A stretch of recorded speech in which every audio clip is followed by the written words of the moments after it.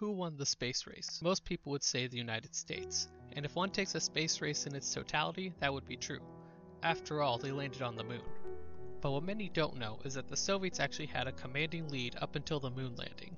It might have beat the US to the moon if it wasn't for the untimely death of one man, Sergei Korolev. The namesake for the iconic Korolev Cross was not only considered by many to be the father of the Soviet space program, but also was in many ways the reason NASA exists as well. He was a driven man whose vision for the future forced the United States to play catch-up throughout most of the space race. In 1966, however, Korolev died, and that fact blunted all future Soviet space travel. He was the singular visionary who ran the program, and when he died, the snake had lost its head. Had he survived even 3 more years, there was a much higher probability that the Soviets would have reached the moon first. The Soviet space program has its roots in a source extremely familiar to NASA, Nazi technology, specifically the V-2 rocket. Korolev was one of the first Soviet scientists to go study the V-2 in 1945. He was then later part of the team that designed the R-1 rocket, which although Soviet-built was an exact copy of the German V-2. The experience proved to be invaluable, and Korolev and his team continued to iterate on the R-1, ultimately developing the final word in Soviet spaceflight, the R-7. The R-7 was unique in that it was the first ever intercontinental ballistic missile, or ICBM. ICBMs are massive rocket boosters with the primary purpose of delivering nuclear payloads to targets at extreme ranges. In this case, the ICBMs were designed to hit America itself, as opposed to previous short-range and intermediate-range missiles, which were designed to hit the closer NATO targets. Although the R-7 was supposed to be used for military purposes, Korolev had greater plans for the rockets.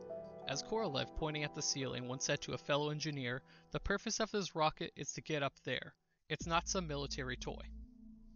Very early on, he started lobbying for the R-7 to be used as a transportation method for satellites. That was one of Korolev's defining factors. He was always thinking ahead to how the current project could be used to advance space exploration. Korolev had the basic idea for Sputnik years before the satellite's launch. In 1954, he sent his first report on the feasibility of using the R-7 rocket for orbiting a satellite. Unfortunately for Korolev, requesting military technology for untested scientific endeavors was not popular with the Soviet higher-ups. Korolev was persistent, however, and eventually ensured that his reports reached the ears of those in power, which earned him modest funding for a potential satellite between 1954 and 1957. In 1955, Korolev and his colleague Mikhail Tikhonov sent multiple reports and papers to various Soviet institutions to try and drum up more support for the project. The event that galvanized the Soviet leadership into supporting Korolev was US President Dwight D. Eisenhower's announcement of a plan to send an American satellite into orbit by the end of 1958. Suddenly, Korolev's scientific project was a matter of national importance and dignity. To allow the Americans to put up a satellite first would be an embarrassment. Luckily for them, Korolev and his team had already completed a significant portion of the work. The initial plan was to launch a complex satellite loaded with scientific instruments. This satellite went under the name Object D. As time went on, though, it became clear that the development of Object D was proceeding more slowly than anticipated. If the Soviets were going to beat the US, then they would need to make the satellite less complex. Based on the advice of Tiranov, Korolev decided to push back Object D, and instead launched 2 significantly simpler satellites before Object D was ready. These satellites would end up being Sputnik 1 and 2. Sputnik 1 was about as simple as a satellite can be. It was little more than an aluminum sphere with 2 battery-powered radios on the inside. The radios were there so the Soviets could track the satellites, and consequently anyone with even amateur radio experience could listen to the satellite beeps. Sputnik's final design ended up only weighing 83.6 kilograms, with more than half of its mass taken up by batteries in order to power the radio for 2 to 3 weeks. The development for this new, simpler satellite was finished in only a couple of months, and thus Sputnik 1 was ready and was launched on the 4th of October 1957 on the R-7-derived booster of the same name. With that launch, the Soviets reached the first milestone in the space race, the first artificial satellite. Sputnik 2 followed less than a month later, on November 3rd. Sputnik 2 was more complex than Sputnik 1 in that it was designed to carry the first living creature into space, the dog named Laika. The time it took to engineer Sputnik 2 was achieved in a little less than 3 weeks. Laika holds the honor of being the first animal launched into space, although she unfortunately did not survive the trip. This was another major victory for Korolev. Not wanting to lose momentum, he told Khrushchev he could launch another satellite in time for the anniversary of the Great October Revolution. Object D was completed and launched on April 27, 1958.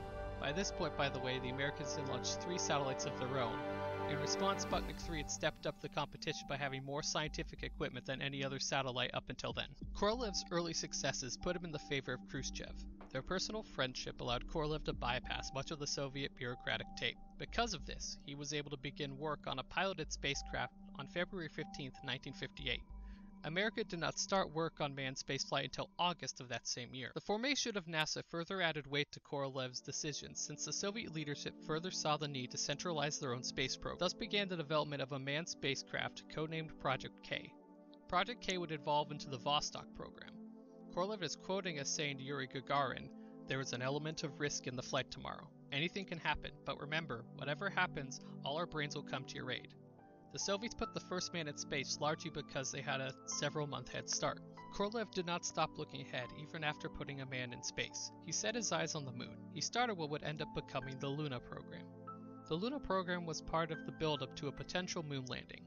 Luna 2 was the first man-made object to land on another body in space. More specifically, it was sent to crash into the moon to see what would happen. Luna 3 was the first craft to get a picture of the dark side of the moon, and Luna 9 was the first craft to have a soft landing on a body in the solar system. In addition to this, Korolev also starred the Venera and Mars programs. Venera managed to land a probe on another planet for the first time. That planet was Venus. All was good until 1966, when Korolev died due to complications of what should have been a routine surgery. His death was massively damaging to the Soviet space program. Luna 9 was launched only about 2 weeks after his death. The pace of Soviet innovation slowed after Korolev's death. Not only did they no longer have his vision, but also future leaders of the space program would have to deal with the issue he never had to. Korolev's early successes in political acumen allowed him to work within the Soviet system to a degree that his successors failed to replicate. The lack of authority his successors had put them in a tough situation, where they had to succeed or risk being ousted by Soviet leadership. Without friends in high places, Korolev's replacement, Mission, needed a win. Unfortunately, a string of failures involving the N-1 program left Mission in a bad spot. The N-1 program was the one developing a rocket to potentially send cosmonauts to the moon. Later on, Mission greenlit the launch of Soyuz 1. Soyuz 1 holds the dubious honor of being the first in-flight fatality in human spaceflight. The brave cosmonaut Vladimir Komarov went up. Unfortunately, on the descent back down from space, the parachute on his craft failed to deploy, and he hit the ground at terminal velocity. The effects of this disaster were noticeable. The closest comparison to this disaster I can think of is the Challenger disaster that happened later. Both were tragedies caused by higher-ups in a space agency ignoring the worries of engineers to meet deadlines. In addition, both were so catastrophic to the program that they grounded their respective vehicle for 2 years or more. The Soyuz disaster paused all manned Soviet space flights for 18 months. By the time it was already late 1968, and as we know now, 1969 was the year that the Americans landed on the moon. The Soviets would have barely had a year, if that, to pull together some kind of moon program. But to make matters worse, the N-1 program I mentioned earlier was still stuck. There had been repeated failures, and at this point they were thinking of scrapping the program completely. It can't be said for certain that if Korolev had lived longer that things would have turned out differently. But the data does show Korolev had both the skill and political authority needed to run the space program to its fullest. He had enough authority to afford repeated testing failures in order to make sure that the actual mission would not fail. His most stressful moments were those when human life was on the line. He openly wept when he thought that the Vostok 2 mission had failed.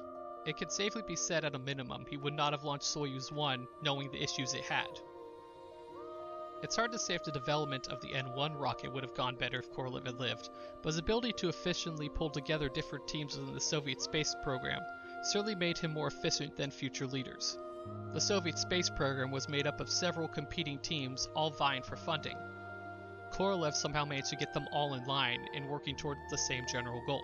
He inspired respect among his workers and was truly a master at managing. Korolev was a unique combination of a politician, planner, manager, and engineer. The Soviets' greatest disadvantage in the space race, in a way, was Korolev. He was so good at his job and at leading the space program that no one had even thought of what to do if for some reason he wasn't there. So his death was in essence the destruction of one of the foundational elements of the Soviet space program, and arguably it never truly recovered. Most of the space race was characterized by the Americans playing catch-up to the Soviets. For every successful Soviet missions, America would launch 3 to compensate, most of which exploded in some way, shape, or form. Korolev's death slowed the Soviets down significantly. It slowed them down so much that the Americans not only caught up to them, but started to pull ahead. The Soviets still had some wins after his death. The first space station was certainly an accomplishment, but their successes slowly became fewer and farther between.